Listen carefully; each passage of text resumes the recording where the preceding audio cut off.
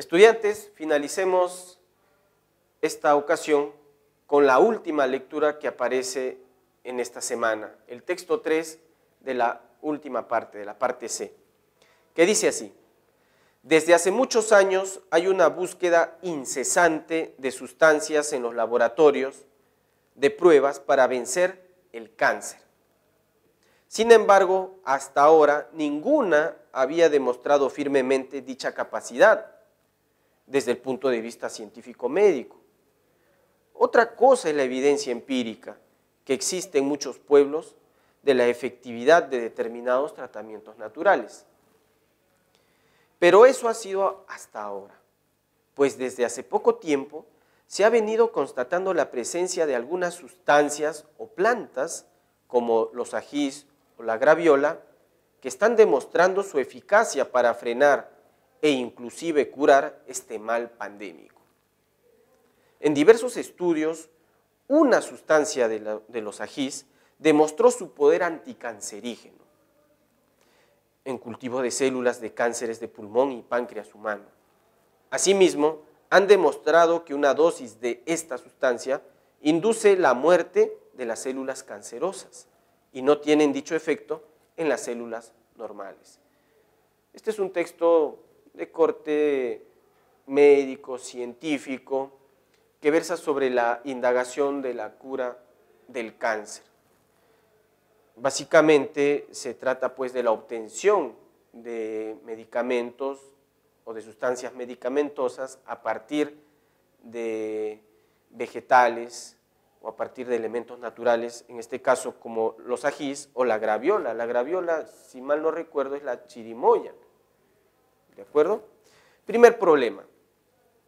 El tema central del texto es el consumo de ajís como cura contra el cáncer. Hay que tener cuidado con esta opción porque es muy engañosa. Efectivamente, los ajís contienen sustancias que combaten a las células cancerosas o cancerígenas, mas el texto no versa sobre el consumo de ajís. ¿De acuerdo? Hay que tener cuidado con esta opción. B. Las investigaciones científicas contra el cáncer. Esta respuesta es demasiado amplia. Escapa a la búsqueda de tratamientos naturales para combatir el cáncer. Puede tratarse en este caso las investigaciones científicas contra el cáncer que utilizan, por ejemplo, radiación. Entonces, es demasiado general esta alternativa B. La descartamos. Opción C. El desarrollo teórico de la medicina natural. Ojo que aquí no se menciona el tratamiento contra el cáncer. Entonces está siendo totalmente incoherente con lo que se dijo en el texto, así es que esta alternativa se desactiva. Nos quedan dos, D o E, de las cuales la que mejor responde a este problema es la alternativa D, en la que se sostiene que las propiedades anticancerígenas de los ajís viene a ser el tema central de la lectura y en efecto lo es. Entonces para la 1, D. La segunda pregunta es de sentido contextual y tiene que ver con la palabra incesante. ¿Qué implica incesante? Y recordemos que en el primer párrafo la palabra incesante se refería pues a esa búsqueda incansable de sustancias en los laboratorios para combatir el cáncer. Así pues, incesante implica una investigación constante, una investigación incansable, de día a día. Avión es la clave correcta. Problema número 3.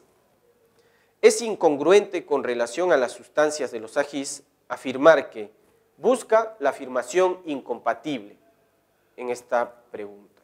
Dice así: las sustancias de los ajís provocan la muerte de células cancerosas. Eso se ha notado en los laboratorios. Y en efecto, esta alternativa es compatible. B. Las sustancias de los ajís son efectivos contra el cáncer pulmonar. Efectivamente, en el texto se menciona que la sustancia o una sustancia de los ajís demostró su poder anticancerígeno en cultivos de células de cánceres de pulmón y páncreas. Entonces, la alternativa B es compatible también. C. Las sustancias de los ajís poseen propiedades similares a la de la graviola. Efectivamente, como se dice en el segundo párrafo, los ajís o la graviola están demostrando su eficacia para frenar e inclusive curar el cáncer. Así pues, la alternativa correcta tiene que estar entre D o E. Comencemos con la opción D. La sustancia de los ajís lesionan las células normales del organismo. Y esta es una información totalmente incoherente, totalmente incompatible o incongruente con el texto. Y es inconsistente, ¿por qué? Porque en el texto se ha afirmado categóricamente, en las postrimerías del segundo párrafo, que las sustancias de los ajís no tienen efecto en las células normales. Así pues, la clave correcta es dedo. Y nos dirigimos a la siguiente pregunta para ahorrar tiempo. Se desprende del texto que los tratamientos naturales, recuerda toda la información alrededor de los tratamientos naturales, que son evidencia empírica, que no es una investigación científico-médico, riguroso, ¿no? Científico. Y muchos pueblos han experimentado con estos tratamientos naturales de una manera empírica. Busquemos esa información en las 5 alternativas. Alternativa A. Solamente tienen buen resultado en las poblaciones nativas. Seamos cuidadosos cuando una respuesta incluye términos exclusivos. Por ejemplo, únicamente, solamente. Y en este caso ha aparecido este adverbio solamente. Son engañosas. Descartamos esta alternativa por la presencia de ese adverbio. B. No han podido paliar enfermedades cancerígenas. Los tratamientos naturales se han empleado empíricamente para contrarrestar enfermedades, en este caso, como el cáncer. Entonces, esta alternativa viene a ser incoherente con la lectura. C. Los tratamientos naturales han logrado ser efectivos contra varias enfermedades. Es posible deducir esta idea. ¿Por qué? Porque en el primer párrafo, dentro de la información parentética, se menciona que empíricamente los pueblos han encontrado en estos tratamientos naturales cierta efectividad para tratar sus dolencias, seguramente. Entonces, hasta ahora, la alternativa C viene a ser mucho más vistosa. Seguimos con D. Solo se han podido sustentar en el campo teórico. Otra vez aparece este adverbio solamente. Si el texto no te dice que únicamente algo ocurre o algo es, si no te dice eso el texto, entonces desconfía de esa alternativa que incluye ese tipo de expresiones. Descartemos D. Seguidamente E. Son irrelevantes para las actuales investigaciones los tratamientos naturales. Falso, totalmente falso.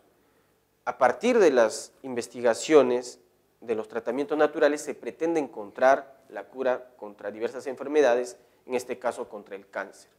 Entonces no son irrelevantes, son muy importantes los tratamientos naturales para encontrar una cura a las dolencias. Entonces, de esta manera, la respuesta correcta es casa. Finalmente, pregunta número 5 de extrapolación. Si el consumo de ají ocasionara la aparición de células cancerosas más agresivas en el organismo, probablemente A. Los pacientes recurrirían a la medicina natural. No necesariamente, pues tal vez ya comiencen a desconfiar de los tratamientos naturales, dado que el ají ocasiona o produce más cáncer.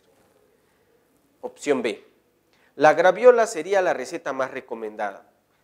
Si no hemos optado por la alternativa A, en la que los pacientes ya comienzan a desconfiar de tratamientos naturales, esto también alcanzaría la graviola, que es un tratamiento natural. Entonces descartamos esta alternativa. C. Solo afectarían a las células normales. Como ya te dije, desconfía de los adverbios solamente, únicamente. Descartamos la alternativa C. D. Se buscaría la cura en otras variedades de ajís. Si los ajís ocasionan la aparición de células cancerígenas, entonces, ¿para qué buscar más en los ajíes? Así pues, descartando todas las alternativas, E es la respuesta correcta. Y se dice que las personas omitirían el consumo de ajís en su dieta. Y en efecto, porque este vegetal, este organismo, ocasiona cáncer. Estudiantes, hemos llegado a la parte final de esta semana, la novena. Recordemos pues que la extrapolación es el viraje radical ya de las ideas o ya del referente. Cuando se trata de las ideas es la extrapolación cognitiva y cuando se trata del referente es la extrapolación referencial. Constantemente estamos extrapolando nuestras vidas, así es que es algo que debemos llevar a la práctica de la comprensión lectora. Hasta una nueva oportunidad. Muchas gracias.